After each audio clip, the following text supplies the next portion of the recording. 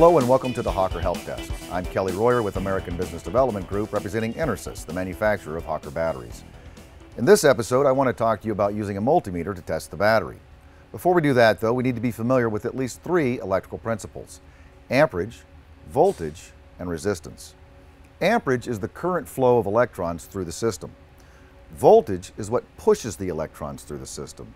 And resistance is anything that restricts the movement of electrons in our system. There are many different types of multimeters. A multimeter is an electronic measuring device used to measure such things as amperage, voltage, and resistance. But actually, before we test the battery, we want to inspect it. After all, there's no sense testing the battery if it doesn't pass inspection. If you're not sure how to do that, please check out our Hawker Help Desk video on battery inspection.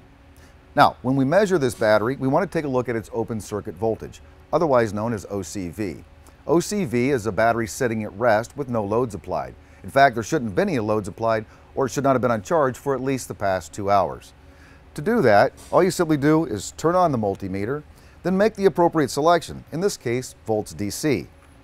Take your positive lead and attach it to the positive terminal, and the negative lead and attach that to the negative terminal. Then take your reading. In this case, it reads 12.86 volts.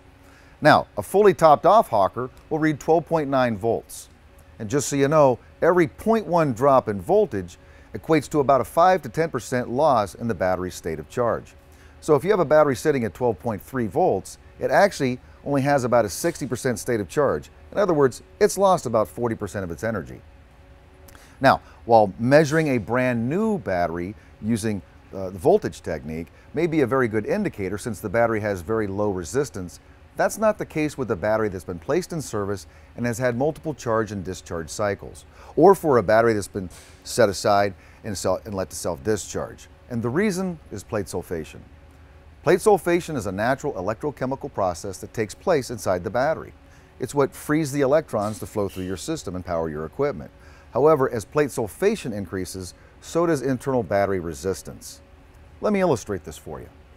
If we know any two of the three basic electrical measurements, we can figure out the third by using circuit analysis based on Ohm's law. In Ohm's law, voltage divided by resistance equals amperage. So, in a new Hawker battery that has 12.9 volts and an internal resistance of 0.0017 ohms, or 1.7 milliohms, the result is 7,588 maximum amps, otherwise known as a dead short, like if you were to drop a wrench across the top of the terminals. Typically, a battery's cold cranking amps is about 1/6 of the max amps. In this case, slightly above 1,225 cold cranking amps, or CCAs, which is the minimum standard for a new Hawker battery. However, in a used battery, even though it measures 12.9 volts, if the battery's internal resistance, caused by sulfation, is increased to 0.645 ohms, that's nearly a 38,000% increase. The result is about 20 max amps, or 3 cold cranking amps. So while using a multimeter is a good first check, since it only checks voltage and not cold cranking amps, it's only a good first check. Obviously, if your battery is sitting below 12.9 volts, you know it needs a recharge. But just because it's sitting at 12.9 volts doesn't mean that it has the cold cranking amps to do its job. If you have any questions or any other battery-related issue, please visit us at hawkerbattery.com. While there, check out our one-page quarterly newsletter called Hawker Headlines, as well as our complete Hawker Help Desk training series in the Video Vault. Of course, you can always reach us on the Hawker hotline at 877-485-1472.